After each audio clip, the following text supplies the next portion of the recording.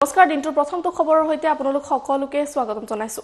সংস্কৃত টোল বন্ধ হোৱাৰ ক্ষেত্ৰত হিমন্ত বিশ্ব শৰ্মাৰ প্ৰতিক্ৰিয়া আৰু মাত্ৰে বিৰোধিতা কৰিছিল সংস্কৃত টোল বন্ধৰ বিৰুদ্ধে এই মুহূৰ্তত জনাইছো। সংস্কৃত টোল বন্ধ হোৱা সন্দৰ্ভত মন্ত্ৰী হিমন্ত বিশ্ব শৰ্মাই প্ৰতিক্ৰিয়া প্ৰকাশ কৰিছে।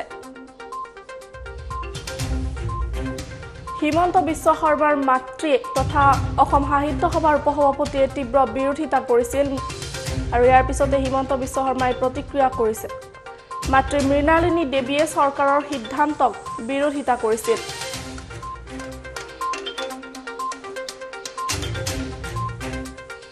পিতৃ-মাতৃৰ কথা মতে চৰকাৰ নচলে বুলি মন্তব্য মন্ত্ৰী হিমন্ত বিশ্ব শৰ্মাৰ। যুক্তিৰ আধাৰত চৰকাৰ চলে বুলি মন্তব্য কৰিছে মন্ত্ৰী হিমন্ত বিশ্ব শৰ্মাই।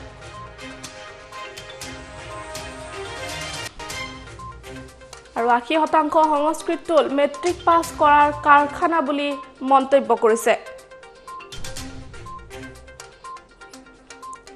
আৰু সেইবাবে চৰকাৰে বন্ধ কৰি দিব সংস্কৃত টোল এক গুৰুতৰ মন্তব্য কৰিছে। ৮০% সংস্কৃত টোল মেট্ৰিক পাছ কৰাৰ কাৰখানা বুলি মন্তব্য মন্ত্ৰীগৰাকীৰ আৰু সেইবাবে চৰকাৰে সংস্কৃত টোল বন্ধ কৰি দিব। অসম চুক্তিৰ সন্দৰ্ভতো হিমন্ত বিশ্ব শৰ্মাৰ মন্তব্য প্ৰকাশ কৰিছে। আৰু ২৫ ফেব্ৰুৱাৰীত কেন্দ্ৰত জমা দিয়া হ'ব সমিতিৰ প্ৰতিবেদন।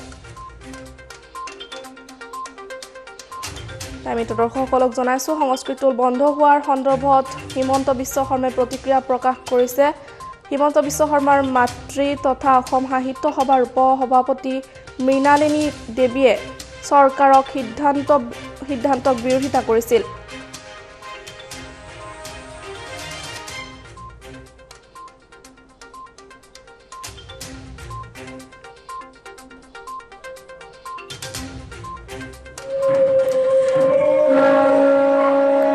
চৰকাৰটো পিতৃ মাতৃক লৈ নচলে, চৰকাৰৰ নিয়মতে চলে আৰু চৰকাৰৰ যি সিদ্ধান্ত সেই সিদ্ধান্তই কিছুমান যুক্তিৰ ওপৰত প্ৰতিষ্ঠিত আৰু যেতিয়া আমি সেই যুক্তিখিনি বিধানসভাত ৰাইজৰ আগত প্ৰকাশ কৰিম তেতিয়া সকলো ৰাইজে আমাক সমৰ্থন জনাব। কাৰণ অসমত সংস্কৃত টোলবিলাক ৮০% সংস্কৃত টোল আজি অৰ্থহীন হৈ পৰিছে। তাত অকল মেট্ৰিক পাছ কৰাৰ এইটো এটা কাৰখানা হৈ পৰিছে আৰু বহুত সংস্কৃত টোলে এইবাৰ মেট্ৰিকৰ কেণ্ডিডেটেই দিব পৰা নাই, তাতে 0 কেণ্ডিডেট হৈ আছে। গতিকে চৰকাৰৰ ধনৰ অপব্যয়টো কৰিব নোৱাৰি আৰু চৰকাৰী আঁচনিটো আৰু চৰকাৰৰ মতে চলি এইটো আৰু এনেদৰে মন্তব্য কৰিছে সংস্কৃত টোল বন্ধ কৰাৰ ক্ষেত্ৰত মন্তব্য কৰিছে হিমন্ত বিশ্ব শৰ্মাই আৰু পিতৃ-মাতৃৰ কথা মতে চৰকাৰ নচলে বুলি মন্তব্য কৰিছে মন্ত্ৰীগৰাকীয়ে।